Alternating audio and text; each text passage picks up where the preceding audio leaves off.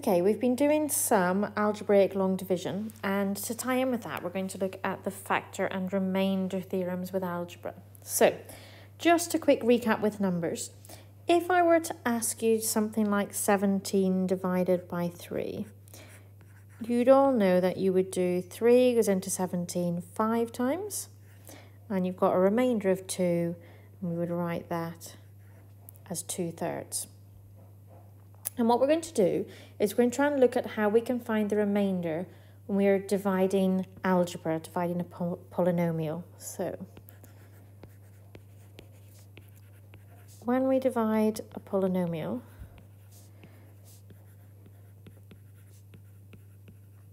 fx by x minus a, what we would get would be fx divided by x minus a equals, I'm going to write this as q plus r over x minus a. It's kind of similar to how we did it with the numbers above. This q stands for the quotient, and this r, if you remember, is what the remainder was. The one above the remainder was 2. 3 went in 17 5 times, remainder 2. And the x minus a is equivalent to the 3. And we're going to use this to prove the remainder theorem. So, if I look at this expression, I multiply both sides, or I multiply everything by x minus a. So if I multiply everything by x minus a, the left-hand side is just going to be fx. I'm going to have x minus a times q plus, and that one's just going to be r. And hopefully you will agree that if I were to then put, I'll just make that negative a bit clearer, that was a minus sign. If I were to work out f of a, so what that's meaning is that everywhere where there's an x, I'm now going to replace it with the letter a. So on this side, if I put a in for the x, this bracket would become a times a, or a minus a, sorry, which is 0. 0 times 2, q, 0 times anything is 0. So that side simply becomes r. So that gives us the remainder. So what we're saying is if we're dividing a polynomial by x minus a, if I put a into the polynomial in place of x, the answer I get is simply the remainder. And what could I say if that is 0? So if that's 0, then we could say the remainder is 0. And thus, this x minus a must be a factor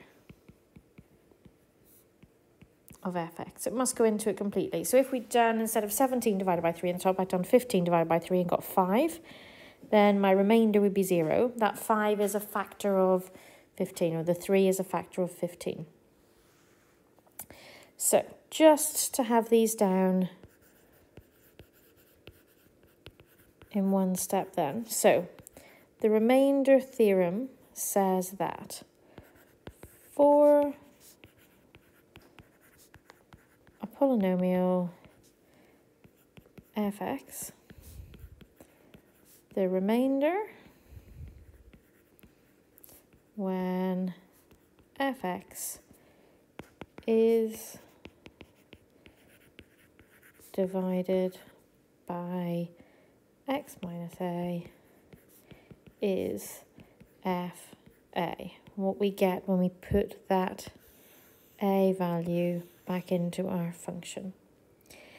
And the factor theorem is basically the same thing. So for the factor theorem, if f of a equals 0, then the remainder is 0. So x minus a is a factor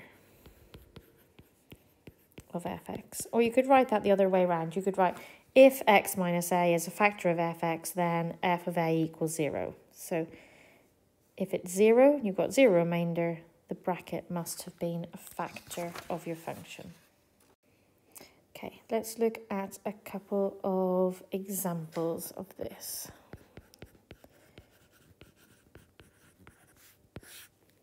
So if we say, what is the remainder when? Okay, so for my first example, let's go with x squared minus 3x plus 2 is divided by x minus 2. So if we're dividing by x minus 2, then if we remember at the top, if it was x minus a, we put a in, f of a, so it's x minus 2, so I'm going to work out f of 2. F of 2 would simply be 2 squared minus 3 times 2 plus 2. 4 minus 6 is minus 2 plus 2. Ooh, that's 0. So the remainder here is 0. So we could say, therefore, x minus 2 is a factor. We don't have to, we were only asked to find the remainder. The remainder is 0. Example 2 then, x cubed plus 2x is divided by x plus 3. So this time you'll see that the sign's different. So when it was x minus 2, we put a positive 2 in. If it's x plus 3, we're going to work out f of minus 3. I'm going to do minus 3 cubed plus 2 times minus 3, and that gives me minus 33. So the remainder, when I divide x cubed plus 2x by x plus 3, the remainder is minus 33. Right, I'm going to put some questions up now. What I suggest you do is you just put the questions up on your screen, pause it, have a go at them. There's going to be 4, and then you can unpause and just listen to the answers to those to make sure you've got those correct before you move on to the slightly harder ones. So here are the questions for you to have a go at. You can pause the video and have a go at these 4 questions.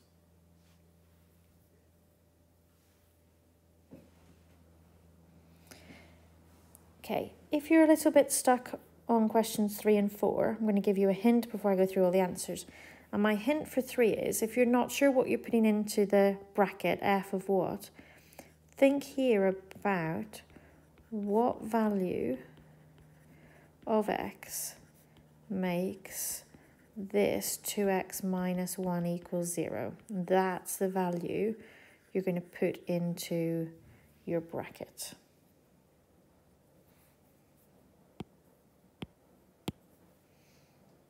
Okay, some answers then if you've had a go at these. So for number 1, you should have worked out f of 2, and that gave you 5. For number 2, you should have worked out f of minus 1, and that gave you 0. So that one's a factor. For 3, we should have worked out f of a half. My hint was above. We need to work out what value makes that 0. So 2x minus 1, the value that makes it 0 is a half. And that gave us 5 over 4. And for the last one, question 4, similar to the one above, what value of x would make that 0? That's going to be minus 4 over 3. If I put minus 4 over 3 into x squared minus x, I get 28 over 9 as my remainder. Okay, I'm going to put a sheet of questions up as well for you to have a go at, just a PDF with some questions on it.